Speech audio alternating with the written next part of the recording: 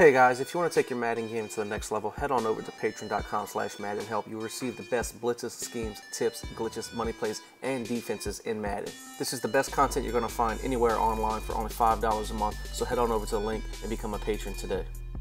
What's up guys, we're back again with the Slant Zone 2 update, one of the most popular defenses all year. There's a new setup to it, and the way I've been running it, you could run it to get dual edge, send it from the right and send it from the left. To normally get dual edge, what you want to do is baseline, shift your D-line to the left, crash up, and QB contain. You see here, we're either going to get a dual edge rush, or what's going to happen is the left tackle is going to pick up the left screen blitzer, and the right of screen blitzer is going to come in free, or the line is going to shift to the right and pick up the right of screen blitzer, and the left screen back is going to come in untouched. So sometimes it'll come in untouched with dual edge, and sometimes it'll come in with just one blitzer coming in as well. Then I like to use the linebacker that is in the hook that's going to go to the right and just move him back. You can actually hover over the center if you like. You don't have to. You see there, we don't, but you can either hover over the center or in between the B gap and try and make the center or the guard or tackle look at you for a split second and have the blitz come in more consistent. Next, to send the pressure off the right edge mainly, what you want to do is baseline, shift your D-line left, crash your D-line up, QB contain, and then you can zone the entire left of screen. You could put man up the blitzing corner on the left, and you could QB spy. Do whatever you like. You only need these three guys rushing, and you're going to get same consistent pressure off of that right edge.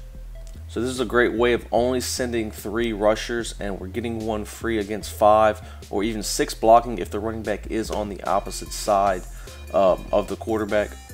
And remember, you want to have your best pass rusher at that right of screen defensive end at where the Mac is, because he's going to get great block shed.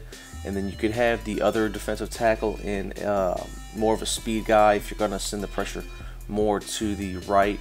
You see here that we get him in the hook zone across the middle. So he needs a little bit of speed to be able to hang in that zone.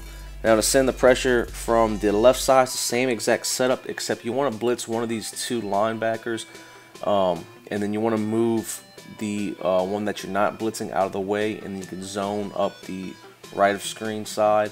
The reason that you mainly want to move him out the way is because see how he drops down a little bit. What he's going to do is occupy the left guard and the left tackle. You see here that it comes in clean off the edge. If you're sending pressure to the left, I highly recommend that you send forward. It's not really that great against a 3-man rush, because if you do spy or do anything to that right of screen defensive end, more than likely it won't come in. It's not as consistent as sending him. What you're going to see in this example is that we're going to spy the right of screen defensive end, only sending the 3, and you're going to notice that the whole line is actually going to be able to slide over and pick up the blitz. So that's definitely something that you don't want to do. Definitely always send the 4 if you're going to send the pressure from the left. But the setup is pretty much the same for everything. Send it left again as baseline, shift your D-line left, crash your D-line up, and blitz one of the inside linebackers and QB contain. So I hope you all enjoyed that video on how to master the Slant Zone 2, sending pressure dual edge, left side and right. If you did, be sure to leave a like, comment, share, and subscribe to the YouTube channel for more updates and videos. And if you'd like to become a patron for all the best schemes, weekly tips, and updates to the best content in Madden, head on over to the link and become a patron today.